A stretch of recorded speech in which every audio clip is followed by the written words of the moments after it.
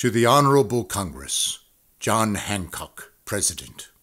Dear Sir, it is with grave apprehension that I have learned this day of the sailing from Halifax, Nova Scotia, of a considerable force of British troops in the company of foreign mercenaries, and under the command of General Sir William Howe. There can be no doubt that their destination is New York, for to take and hold this city and the Hudson Valley beyond would serve to separate New England from the other colonies, permitting both sections to be crushed in turn.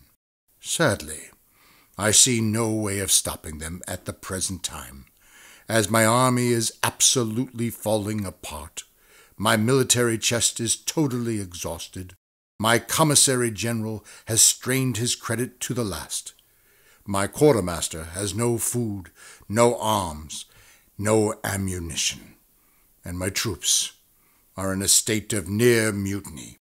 I pray God some relief arrives before the Armada, but I fear it will not. Your obedient servant,